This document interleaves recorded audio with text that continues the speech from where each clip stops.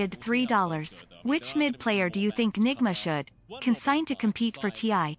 As the inch was removed. Thank you for pointing that out, Jonathan. I mean, Team Spirit. Honestly, honestly, if I were Nigma, I would take Quinn. I'm not kidding. Yeah, it really is mad. They need someone to win lane. They need their mid laner to win lane, and then Nigma's gonna like look. Why doesn't Harpyscat show the whole That's just one option. And I say Quinn because he's like right on the screen right now, so it's the first thing that came to mind. But I think having like a lane dominant type mid laner, so that Miracle could just like have a lot of space to farm would be nice. Old school. That's how you do it. Yeah, thank you for that, John.